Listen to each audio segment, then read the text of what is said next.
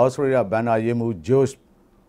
Frydenbach ကလွတ်တော်အတွင်းမိကွန်းပြောဆိုနေချိန်မှာထပ်တလဲလဲချောင်းဆိုးခဲ့ပြီးနောက်ကိုရိုနာဗိုင်းရပ်စ်ရှိမရှိစစ်ဆေးမှုခံယူခဲ့တယ်လို့မေလ12ရက်နေ့ကသတင်းထုတ်ပြန်ပါတယ်။ကိုရိုနာဗိုင်းရပ်စ်ဖြစ်ပွားမှုကစီးပွားရေးနဲ့ဘတ်ဂျက်အပေါ်သက်ရောက်မှုရှိတဲ့အကြောင်းပြောဆိုနေချိန်မှာပဲသူဟာအာကောင်6ပြီးချောင်းတွေစိုးခဲ့တယ်လို့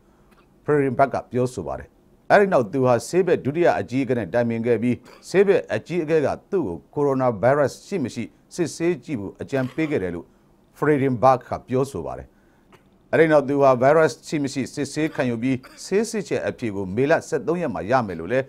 Frydenbach ကပြောဆိုခဲ့ပါတယ်ခင်ဗျာ။